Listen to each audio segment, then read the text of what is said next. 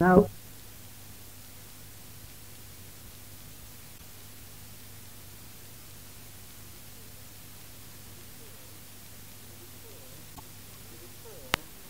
before Apocalypse chapter 10 becomes a reality, quite often we hear the phrase, the march of the rainbowed angel.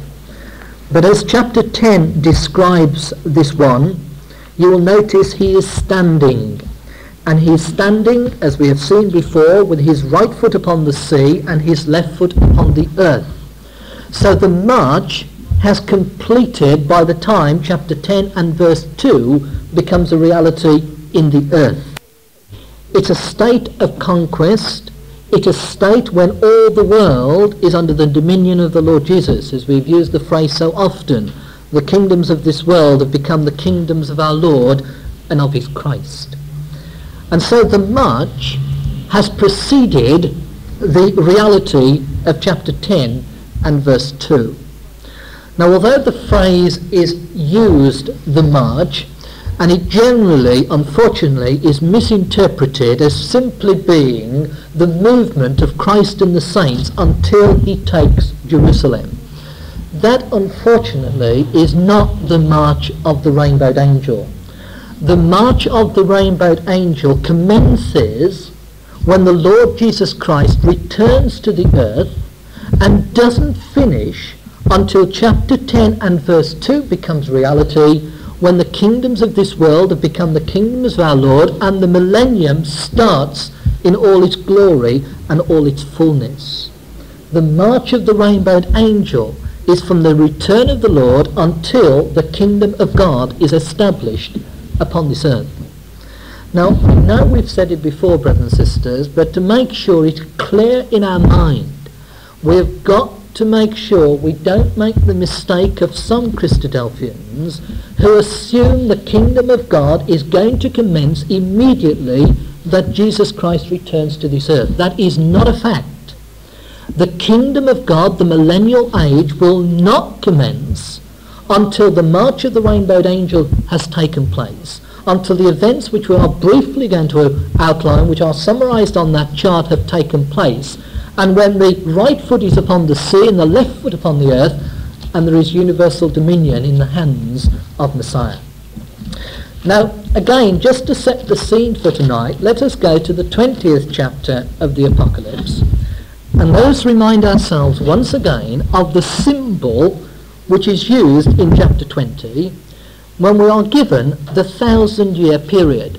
Now, you probably know that the only time that the duration of the kingdom of God is given to us is in the 20th chapter of the Apocalypse. And you'll notice it begins in verse 1 when John says, "I saw an angel come down from heaven having the key of the bottomless pit, and a great chain was in his hand. And he lay hold on the dragon, that old serpent, which is the devil and Satan, and bound him 1,000 years, and cast him into the bottomless pit, and shut him up, and set a seal upon him, that he should deceive the nations no more, till the 1,000 years should be fulfilled, and after that he must be loosed for a little season." So the first part of chapter 20 is the binding of that old serpent, the devil and Satan, King Sin, as he is personified here in verse 2. Sin is restrained for 1,000 years, not totally destroyed. But sin is going to be restrained in the earth for a period of 1,000 years. Now that is linked in verse 4 with John seeing thrones, and they that sat upon them, and judgment was given unto them, and I saw the souls of them that were beheaded for the witness of Jesus, and for the word of God, and which had not worshipped the beast, neither his image, neither had he received his mark upon their foreheads or in their hands, and they lived and reigned with Christ for 1,000 years. Verse 6, "Blessed and holy is he that hath part in the first resurrection, on such the second death hath no power. But they shall be priests of God and of Christ, and shall reign with him 1,000 years." And the two are linked together. The binding of sin The restraining of sin power for 1,000 years is linked with the promise and the reward of the saints that they live and reign with Christ for 1,000 years. You can't have the one commencing without the other. The two start together and conclude together as far as the vision of chapter 20 is concerned. The millennial age has commenced with sin being restrained and with the saints reigning with Christ for that period of the millennium. Now, if you come back to the prophets, to the prophet Isaiah in chapter 65, the 65th chapter of Isaiah is a beautiful paraphrase of what the kingdom of God, when it commences, is going to be like. And you will notice the prophet links the restraining of sin with the establishment of the kingdom. Isaiah 65 and verse 17. For behold, he says, I create new heavens and a new earth. And I'm sure there's nobody in this room who misunderstands what Isaiah is talking about. It's not a new creation in the sense of what happened in Genesis chapter 1. It's talking about the political situation. The kingdoms of this world have become the kingdoms of our Lord and of his Christ, and therefore it's a new heaven and a new earth. And the former shall not be remembered nor come into mind. But be ye glad and rejoice for ever in that which I create. For behold, I create Jerusalem a rejoicing, and her people a joy. And I will rejoice in Jerusalem, and joy in my people. And the voice of weeping shall be no more heard in her, nor the voice of crying. There shall be no more thence an infant of days, nor an old man that hath not fulfilled his days. For the child shall die 100 years old, but the sinner being 100 years old shall be accursed. They shall build houses and inhabit them. They shall plant vineyards and eat the fruit of them. They shall not build and another inhabit. They shall not plant and another is eat. For as the days of a tree are the days of my people, and mine elect shall in long enjoy the work of their hands. They shall not labour in vain, nor bring forth for trouble, for they are the seed of the blessed of Yahweh, and their offspring with them. And it shall come to pass that before they call I will answer, and while they are yet speaking I will hear. The wolf and the lamb shall feed together, the lion shall eat straw like the bullock, and dust shall be the serpent's meat. They shall not hurt nor destroy in all my holy mountain. A glorious picture indeed, something which we should be constantly reading and reminding ourselves of the joy that is set before us. But you'll notice how the prophet links what we have seen in the 20th chapter of the Apocalypse. The restraining of sin. There shall no more be thence an infant of days, verse 20. For an old man that hath not fulfilled his days, the child shall die 100 years old. And again, in verse 22, as the days of a tree are the days of my people. And what seems to be implied in those verses is Eden restored. The principle of the Garden of Eden be declared very good. And of course, soon after Eden, when we are given the genealogy in Genesis chapter 5, men lived, and women, a considerable long time upon the earth. Methuselah being the oldest in 969.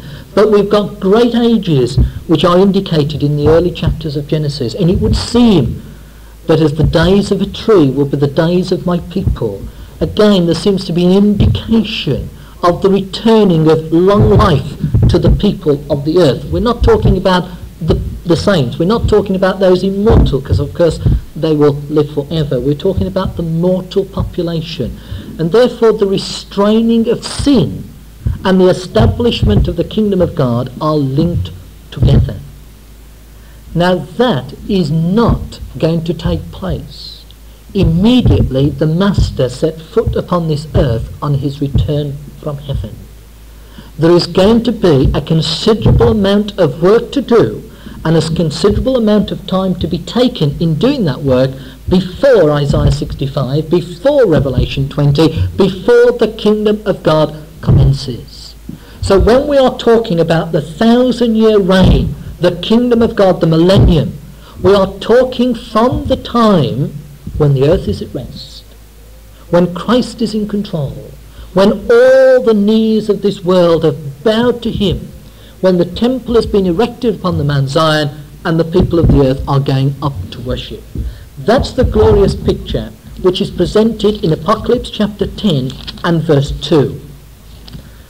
And the march of the rainbowed angel accomplishes that work. Chapter 10 verse 2 finds it at rest. The work has been done.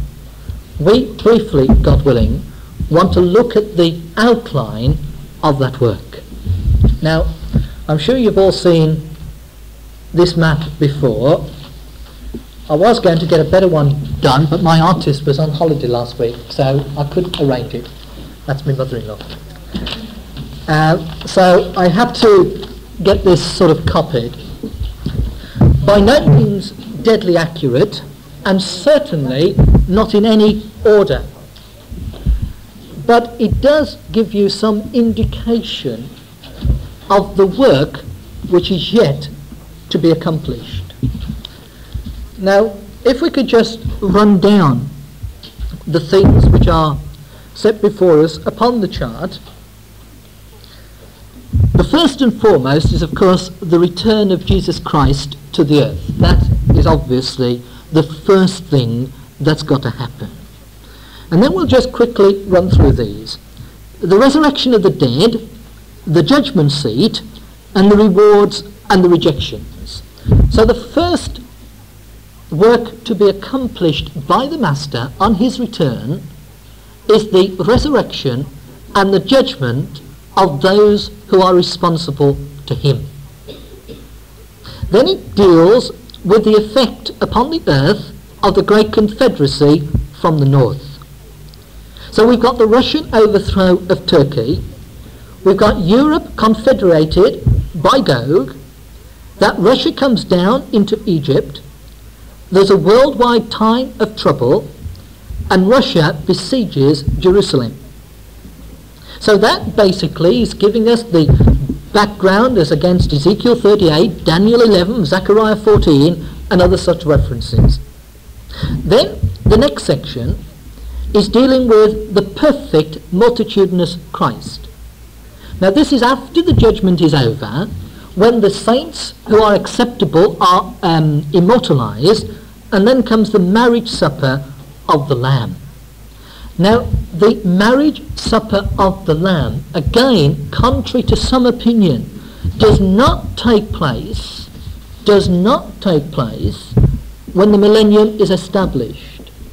It's quite clear, and we shall see it, that the marriage supper takes place before the Lord Jesus Christ with his saints go forward to war. And therefore it is generally accepted, when we look at it in this context, that the marriage supper of the Lamb will take place immediately after the immortalization of those who are acceptable to him. Those will then comprise the cherubim, Yahweh Sabaoth. And their work, first of all, will be the Arabs coming in subjection to him as they now go forward as the cherubim, as the multitudinous Christ body, to bring the world into subjection. The Western powers, those who go to the defense of Israel, are humiliated. And then we've got the smiting and healing of Egypt.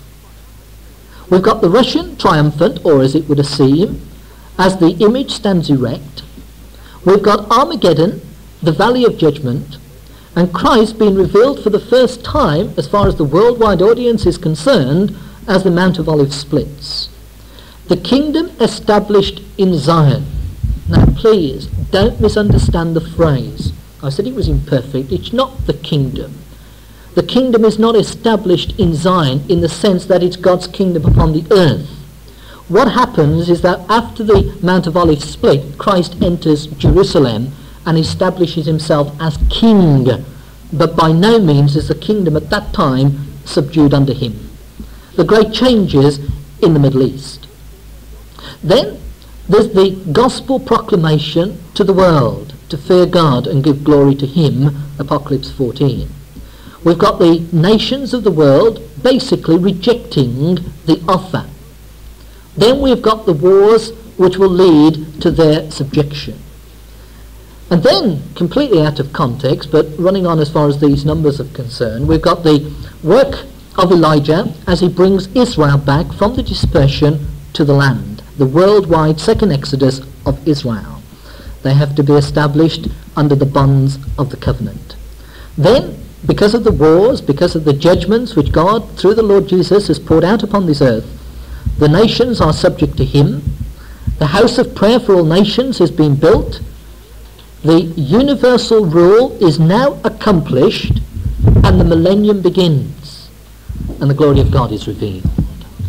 So, even though that by no means covers all the aspects, at least it gives you some indication of the amount of work which has got to be accomplished by the Lord Jesus Christ and the saints before the kingdom of God is established. Now, if you can refer to the other chart, or the other series of notes which you've done, this was compiled for, believe it or not, a young people's class which we did a few years ago,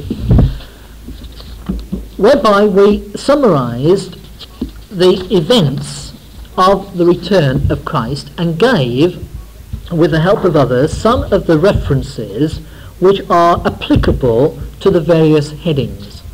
Now again, because of time, we're not going to go through every quotation and every section which is mentioned here. Again, if you want to at your leisure, they're there for you to consider. What again I want to stress, and the reason for bringing these along, is here on 3 pages with, a great number of quotations which bring the scriptures together, is an indication of the work which has got to be done before the kingdom of God is established. There are many, many references throughout the scriptures which give us the work which Christ and the saints must accomplish before the kingdom of God is established. Before the rainbowed angel, he's standing still in the position that he occupies in chapter 10 and verse 2. Now, because I'm sure we're all very familiar with the actual return of Christ and the judgment seat, and particularly as that's going to appear for us in the Apocalypse in chapter 15, if you would like to have a look. Sorry, it comes in chapter 11 first of all.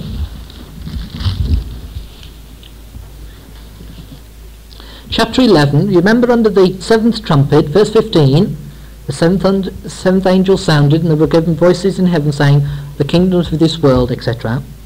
Then you'll notice in verse 18, the nations were angry, thy wrath is come, and the time of the dead that they should be judged, and thou shouldest give it reward unto thy servants the prophets, and to the saints, and them that fear thy name, small and great, and shouldest destroy them which destroy the earth. When we come to this section in our study of the Apocalypse, I propose, God willing, to have a look in depth at the resurrection and the judgment as it applies to each one of us, and try again to extract from the scriptures all the relevant passages which have a bearing upon resurrection and judgment and the responsibility of those who are responsible to it. And therefore I propose to leave the section dealing with resurrection and judgment until we come to chapter 11 and verse 18. And therefore, if we look at these summary of events which we've listed down for you, apart from those things which have to do with the saints, the next work which we have suggested is Elijah's work of restoration. Now, because Elijah's work of restoration will not appear in the Apocalypse, I want us to have a look at that for a few moments this evening. Now, you ought to be aware why it won't appear in the Apocalypse. The Apocalypse has never been given to natural Israel. The Apocalypse is for the servants of God. And therefore there is nothing in the Apocalypse which is related to Israel. There is nothing in the Apocalypse which speaks of their restoration to their land and to the establishment of them as a people in that land. It's to the servants of God, to the saints in Christ Jesus, which the apocalypse has been given. And therefore, whereas most of the other things we're going to look at are covered in the apocalypse in one way or another, that relating to Israel isn't. So let's go back to the prophets. And let's go back first of all to Malachi chapter 4. And we want to therefore briefly, because I'm sure most of it you might already appreciate, and therefore we only want to get it fixed in your mind. We want to just have a look at some of the work of this great prophet.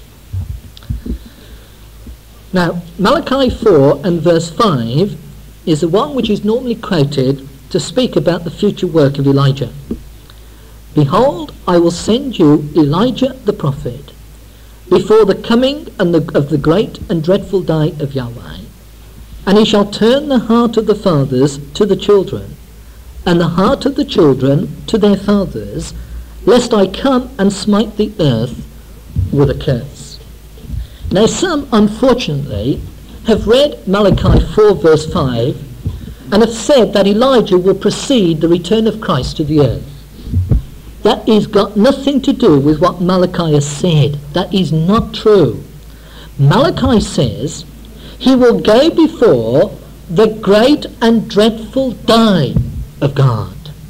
Now the great and dreadful day of God, as indicated elsewhere in the scriptures, is the great battle of Armageddon, the battle of the great day of God Almighty, when all nations are gathered to Jerusalem to battle. That's the great and dreadful day, spoken of many times in that way throughout the scriptures. And what Malachi says is that Elijah will go before that day. Now, that day is not the return of Christ to the earth. The first work of Christ to the earth, as we have said, is the resurrection and judgment of the saints. His first work will be to his household. As Peter says, if the judgment first begins at us, where will the sinner and the ungodly appear? And therefore, Elijah will be no different to you and me as far as the judgment seat of Christ is concerned. We are told very clearly by the Apostle Paul that we must all stand before the judgment seat of Christ. And whether your name's going to be Abraham or David or Elijah or each one of us, we shall stand before him. There will be no exceptions to the rule. There will be no one who will have an automatic passport into the kingdom of God. Everyone responsible will stand before him. Now we know that Abraham and Isaac and Jacob and David and these will obviously be in the kingdom of God. But the principle remains the same, brothers and sisters. They will stand because Paul said they would stand. Paul will stand. Peter will stand. All the great men and women will stand in exactly the same position as you and me. Pray God we might have their faith in that day. But the principle remains that they will stand. So Elijah will stand before the judge of all the earth. And therefore he cannot, by the simple means of logic, he cannot precede the return of Christ to the earth. Because the judgment seat will not take place until Christ is in the earth. And Elijah's got to stand before him. And therefore it is impossible for his work to commence until Elijah has been immortalized with the rest of the saints. And therefore what Malachi is very clearly telling us is Elijah will go before the great and dreadful day, the great battle of God Almighty. But Elijah will stand with us before the Lord Jesus Christ in judgment. But after he's been immortalized, and we shall look at that when we look at the 11th chapter, Elijah has got a distinct work to do which is separate from the rest of the saint community. Now I don't believe he will necessarily be alone. I believe he will have with him the schools of the prophets as he worked with them in the past. But nevertheless, he has got a specific job to do. And his specific job is given to us in verse 6. that he is to turn the heart of the fathers to the children, and the heart of the children to the fathers. That's the work of Elijah. He's got to turn the heart of the fathers to the children, and conversely, the heart of the children to their fathers. Now, if I was to ask you who are the fathers of Israel, you would automatically give me the answer: Abraham, Isaac, and Jacob. Do you remember in Deuteronomy when Israel were told that he's not done it for your sakes, but for the fathers' sakes? For Abraham's sake, for Isaac's sake, for Jacob's sake, were Israel, that chosen people unto God. And therefore, the work of Elijah is to turn or to restore the heart of the fathers to the children, and the heart of the children to the fathers. What's the prophet mean? To restore the faith of Israel to the faith of their fathers, so that in turn their fathers might accept them as their children. Now, right the way through their history, it's been one contrary to that. They have never had the faith of their father Abraham. They have constantly turned their back upon God, disobeyed and walked disorderly. But Malachi says that Elijah's work is to restore the faith of Israel to their fathers. Now, you all know the history as far as Elijah the prophet is concerned. Can we go back to the 1st of Kings and chapter 18? And to remind you of a Sunday school lesson which you're all familiar with, and yet, like with David and Goliath, and like with many of the other so-called stories of the Old Testament scriptures, they are explaining to us very powerful lessons. Now, in 1 Kings chapter 18, we have the picture presented before us of that great contest which was to take place upon the Mount Carmel between Elijah on the one hand and the prophets of Baal upon the other. And you remember the terms of the contest, that a sacrifice was to be placed upon an altar, and whichever there was the god who answered by fire, then that was the god to be worshipped. And in verse 18, as Elijah met King Ahab, the terms or the reason for the contest is explained. Verse 18, when Elijah says, I have not troubled Israel, but thou and thy father's house, in that you have forsaken the commandments of Yahweh, and thou hast followed Balaam. Now therefore, he says in verse 21, how long will you halt between two opinions? If Yahweh be God, follow him. But if Baal, then follow him. And the people answered him not a word. And therefore the contest was set as to which was the true God, and which was the God that Israel should worship. Now, I'm not going to bore you with the details, you know them well. But verse 36, when Elijah comes forward after the efforts of Baal, of the worshippers of Baal, had come to naught, Elijah in verse 36, at the time of the offering of the evening sacrifice, the time when it is normal to pray, Elijah the prophet came near and said, Yahweh, God of Abraham and Isaac and of Israel, let it be known this day that thou art God in Israel, and that I am thy servant, and that I have done all these things at thy word. Now listen, and notice these words, brothers and sisters, verse 37. Hear me, O Yahweh, hear me, that this people may know that thou art the Lord God, and thou hast turned their heart back again. Thou hast turned their heart back again. Now that's exactly what Malachi 4 has told us.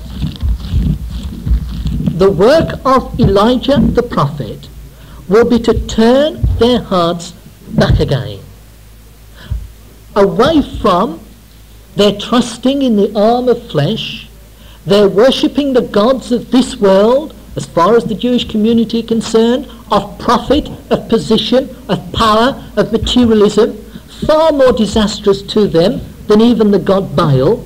And it will be the work of Elijah to turn the hearts of the people back to the ways of God, back to the faith of their father. Now when you think of 1 Kings chapter 18, brothers and sisters, Elijah's prayer at that time was for the heart of the people to be turned back again. But did it materialize? Was it according to his word? The answer is sadly no. Although in verse 39, almost a paraphrase of his word, of his own name, when the people saw that the fire had consumed the sacrifice, they shouted, Yahweh, he is God, Yahweh, he is God. Words were vain. They were easy to utter. But Israel did not at that point turn their heart back to God. Israel at that point did not follow the ways of Elijah. So much so that when we come to chapter 19, and when he, fleeing for his life before that wicked queen Jezebel, finds himself in Horeb, the mount of God, that Elijah prays that he should die. Because he says in verse 10, chapter 19, verse 10, I have been very jealous for the Lord God of hosts, for the children of Israel have forsaken thy covenant, thrown down thine altars, slain thy prophets with the sword, and I, even I only am left, and they seek my life to take it away. The euphoria of Mount Carmel didn't last a few moments. Israel did not turn back. Now, although what Elijah says here was not true, as Paul says in Romans chapter 11, there's always been a remnant. There were the 7,000 even at that time who had not bowed the knee to Baal. Nevertheless, Israel did not respond to the plea of Elijah that they would turn back to worship their God. And then Elijah, by the earthquake, the wind and the fire, had explained to him that his work before the people had been like that, very destructive. He'd been a very good demolition worker, but he would never get the people to respond to God in that way. The fire and brimstone might frighten the people, but they will never educate a people. And therefore, what Elijah was told is that the people had got to be instructed, not by fire and wind and earthquakes, not by destructive methods, but by the still small voice. But he was taken away to allow the effect of the still small voice to have its purpose in the earth at that time. And that still small voice was fulfilled in Elisha as far as the first fulfillment of it was concerned. It was the voice which spoke unto the people. Now, Elijah was taken off the scene when his work was completely unfinished. It was Elisha who was to carry on the work. But the work of restoring Israel back to their God was totally unfinished as far as Elijah was concerned. And therefore, what Malachi is indicating to us is that Elijah's work, when he comes the second time, will be the fulfillment of the work that he began, 2,500 or so years ago. It's a continuation of that work. The principle is exactly the same. For him to restore Israel back to their God. Now, again, something to get clear. Elijah's work was to Israel, the 10 tribes. It was never to Judah, the 2 tribes. Now, when the Master comes, he will go first of all to Judah. He will go to the land and he will save the tents of Judah first. Again, it will not be the work of Elijah to restore Judah. It's the work of Elijah to restore Israel. And Israel, scripturally speaking, are the tribes in the dispersion. The Jews scattered throughout the length and breadth of this world, be they in London, New York, or wherever. It is not the Jews which are in the land of Israel today as a nation. That's Judah. Not because necessarily they can trace their lineage back and say, yes, I belong to the tribe of Judah. Scripturally speaking, the Jews in the land, when the Lord returns, are classified as Judah.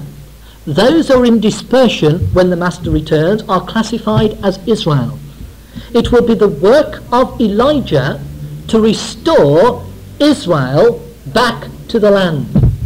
Judah, already in the land, will see first the Messiah, and he shall save the tents of Judah first. When they shall look upon him, they have pierced and mourn, and they'll ask the question, what are these wounds in thy hand and in thy side? Now Judah have already had a visitation to prepare them for the coming of Messiah. Not because there is somebody again going to precede the return of Jesus Christ to the earth, because the work as far as Judah is concerned has already been accomplished. Why do we say that?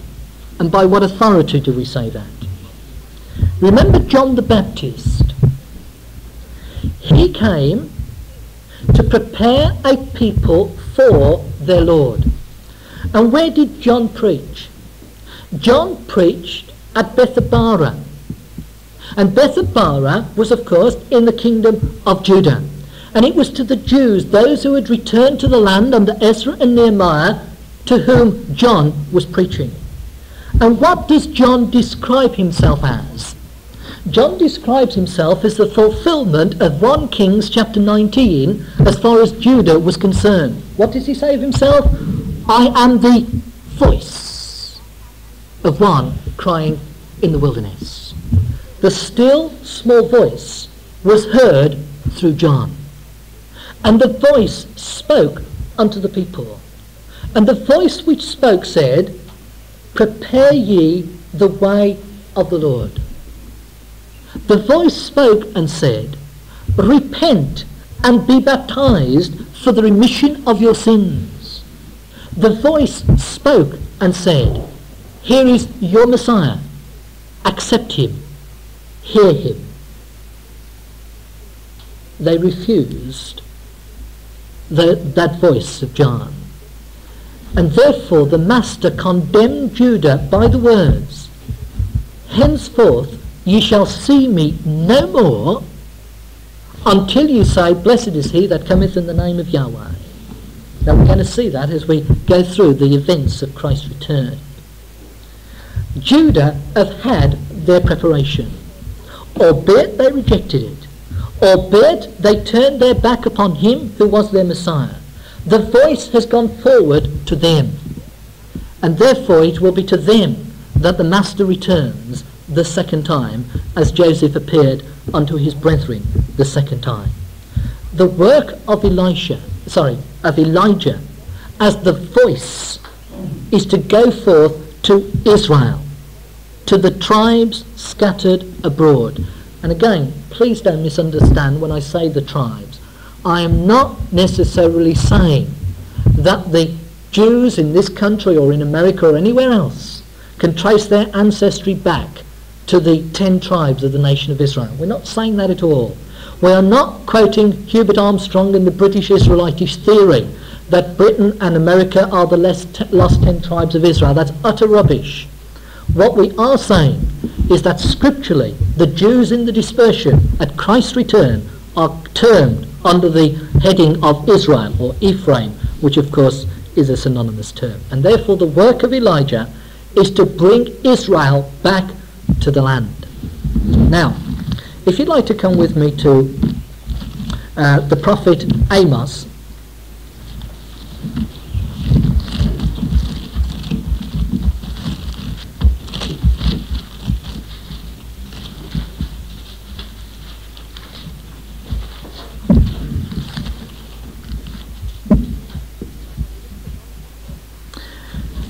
And you look at the 9th chapter,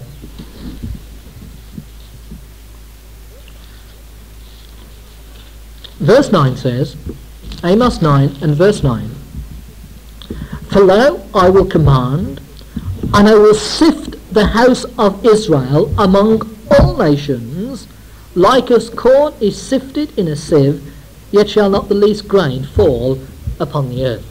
So although in fulfillment of all the other prophecies which we know, Israel has been scattered to the 4 corners of the earth, sifted among all the nations, God was still concerned for them.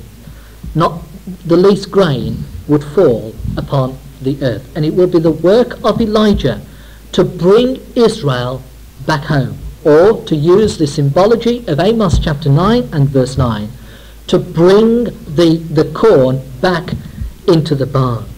And that's what he will do. Now, if you'd like to go, while you're in the Minor Prophets, to the prophet Micah, and come to the 7th chapter of Micah, we're given an indication in Micah chapter 7 of how long this work of Elijah is going to take. Micah chapter 7 and verse 14 says, "Feed thy people with thy rod, the flock of thine inheritance, which dwell solitarily in the wood, in the midst of Carmel. Let them feed in Bashan and Gilead as in the days of old. According to the days of thy coming out of the land of Egypt, will I show unto him marvellous things. According to the days of thy coming out of the land of Egypt, will I show unto thee marvellous things." Now, you will notice in verse 14 that the prophet says, "Feed thy people with thy rod, the flock of thine heritage, which dwells solitarily in the wood, in the midst of Carmel." And therefore he is speaking concerning his people, the nation of Israel. And he says, "According to the days of thy coming out of the land of Egypt, will I show unto him marvellous things." Now, it doesn't need me to tell you that it took them 40 years to come out of Egypt to enter the promised land. And therefore, there is an indication here and elsewhere that again is going to be a 40-year period for Israel to come back to their land to be settled according to their former estates of Ezekiel chapter 48. And the work of Elijah is going to go into every corner of this earth to cause all the nation of Israel to come back home. Now, some, like the nations, are going to reject the offer, and therefore they're going to be purged out and destroyed. "The kingdom and nation that will not serve thee shall perish." And that's going to be the same principle for Israel. Those who will not come back voluntarily, those who will not serve, will perish by the wayside. And Ezekiel speaks of it as purging out the rebels. But in the context of the whole, and all the details which are concerning Elijah's work of restoration are listed for you there on the summary of events, and therefore if you want to go through all the chapters and all the references, they're all there for you.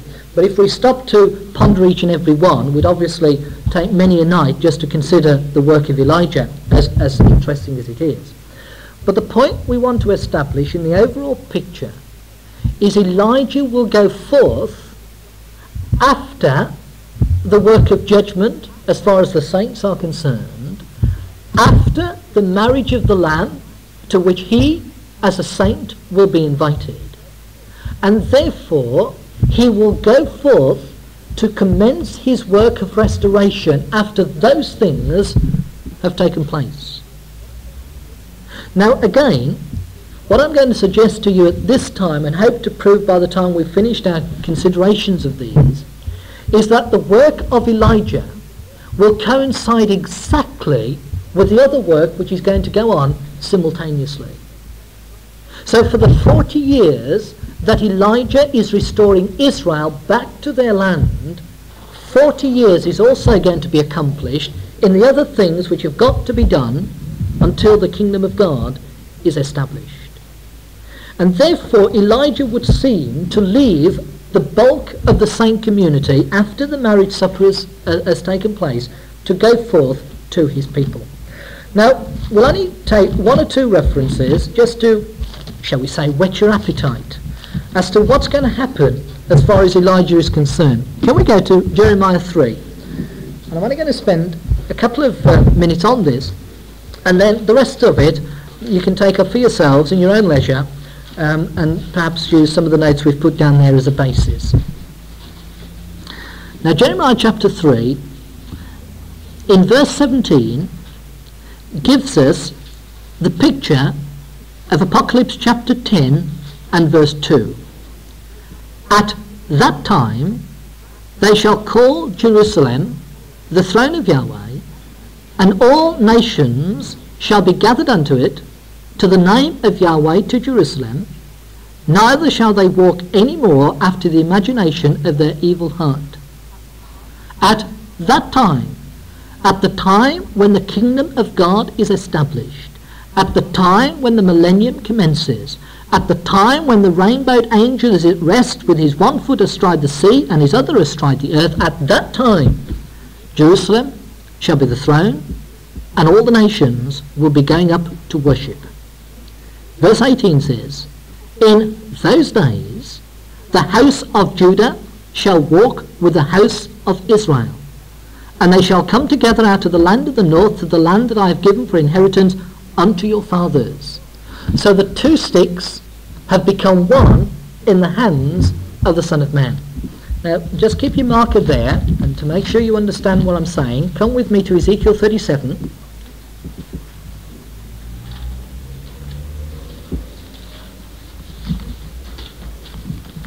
Now Ezekiel 37 we're all familiar with as the valley of dry bones and the coming together of the nation of Israel.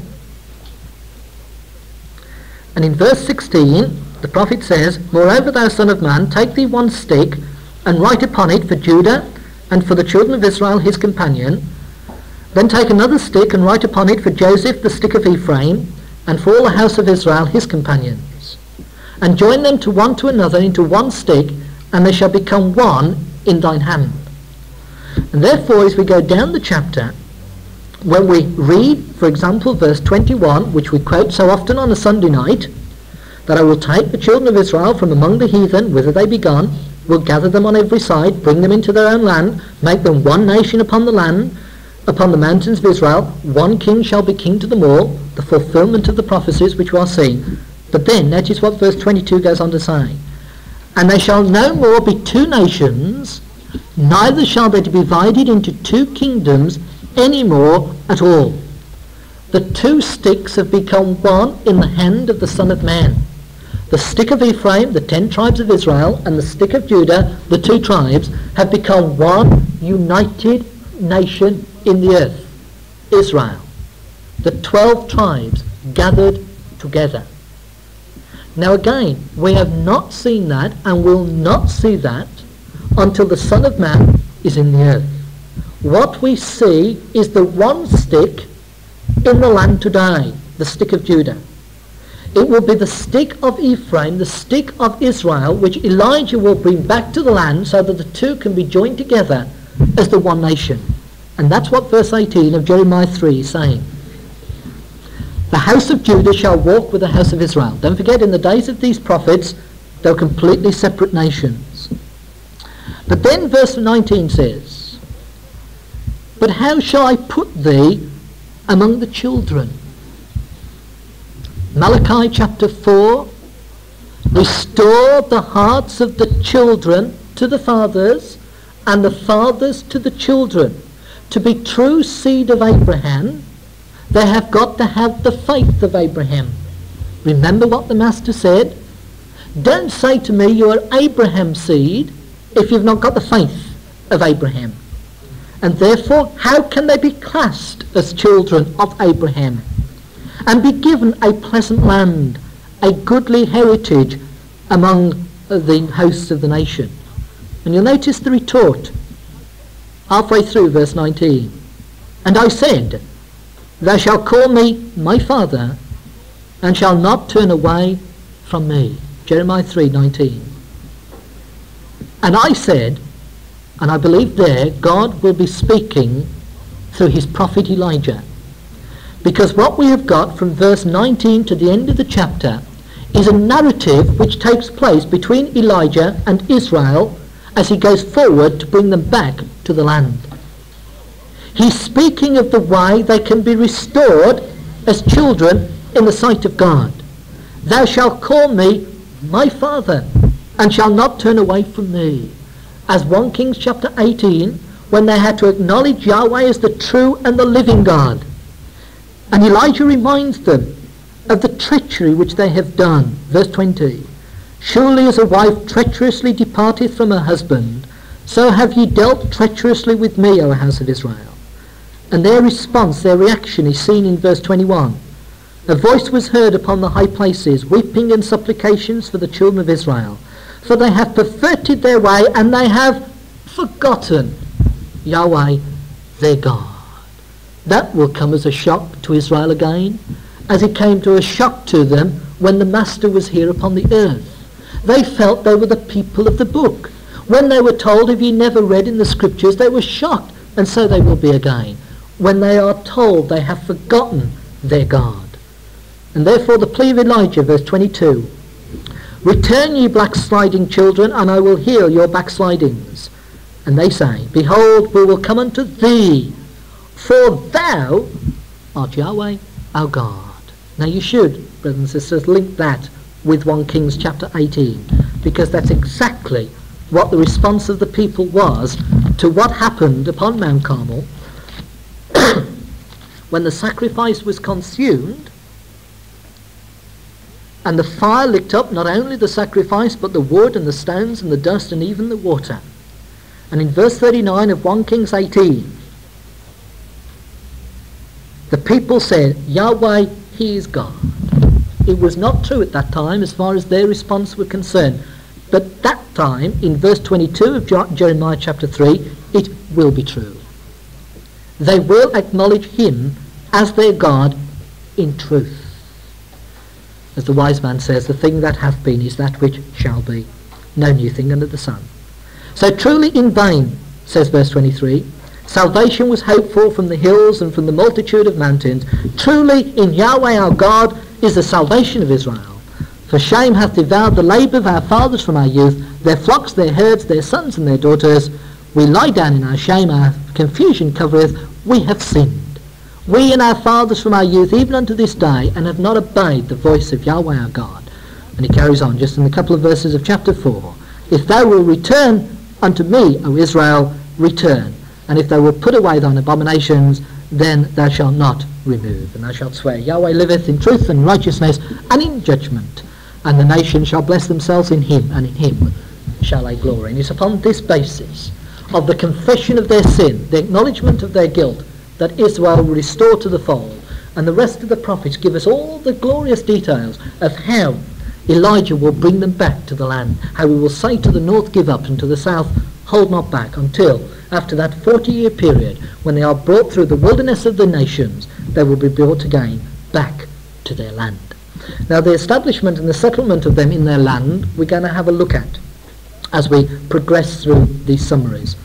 But if we can, and if we've done nothing else but establish that Elijah's work is taken place at the same time that the other events which we're going to look at are taking place. It's not something which is going to come before Christ returns to the earth. It's going to come after the judgment, after the marriage, as Elijah goes on his mission, as the rest of the saints have their work to do. And so, if we conclude this evening, brothers and sisters, we've got a few more minutes.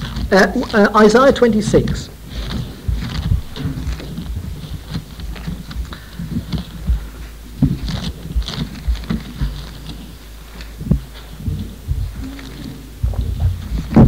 Isaiah chapter 26. In verse 19, thy dead, I'm leaving out the words in italics, which shouldn't be there, thy dead shall live, my dead body shall they arise. Awake and sing, ye that dwell in the dust, for thy dew is as the dew of herbs, and the earth shall cast out the dead.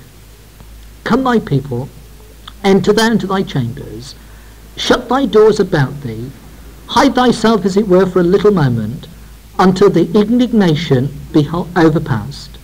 For behold, Yahweh cometh out of his place, to punish the inhabitants of the earth for their iniquity. The earth also shall disclose her blood, and shall no more cover her slain. Now verses 19 and 20 are obvious references to the resurrection and the judgment of the saints. Thy dead shall live. And then in verse 20 we have that communion of the marriage supper, which is given for us in greater detail in the rest of the scriptures, when the saints are gathered with the Master, and they were to hide themselves almost as it were for a little moment until the indignation be overpassed. And the indignation is the coming down upon the land upon which God's eyes are upon by the northern invasion. And then in verse 21, the time will come when he will go forth out of his place to punish the inhabitants of the earth. And what we want to take up next time, God willing, is the time when he comes out of his place to punish the inhabitants of the earth. The Lord Jesus Christ and the saints will come out of their place, out of the place of judgment, out of the marriage supper. They will come from that place exactly at the same time as Elijah will go forth for Israel. And they will come out to punish the inhabitants of the earth. And you'll notice, if you go back to the summary of the events of the chart, is that the first power which will feel the might of Christ and the saints will be the Arabs, the end of the first page, when we have got the Arabs subjected to Christ. And therefore, as he goes out to punish the inhabitants of the earth, it's the Arabs who first feel the might of his power. Now, don't forget, if we can come to Daniel chapter 11 and verse 40.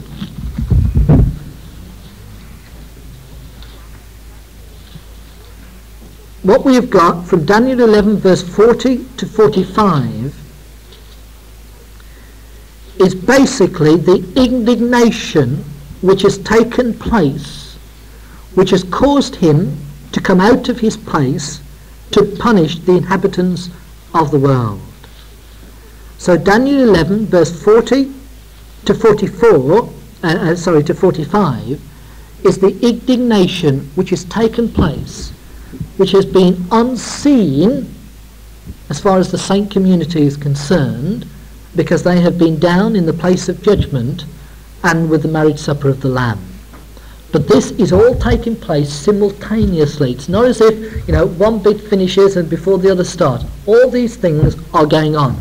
And what the Master is going to do now is come out of that marriage supper to punish the inhabitants of the world. And so therefore, very briefly, next time, as we have said, we want to just sketch the picture of how he will come out of his place to establish his power in Jerusalem, to extend his rule then to the ends of the earth. But I felt it was important to get into the context of the chapter, the work of Elijah.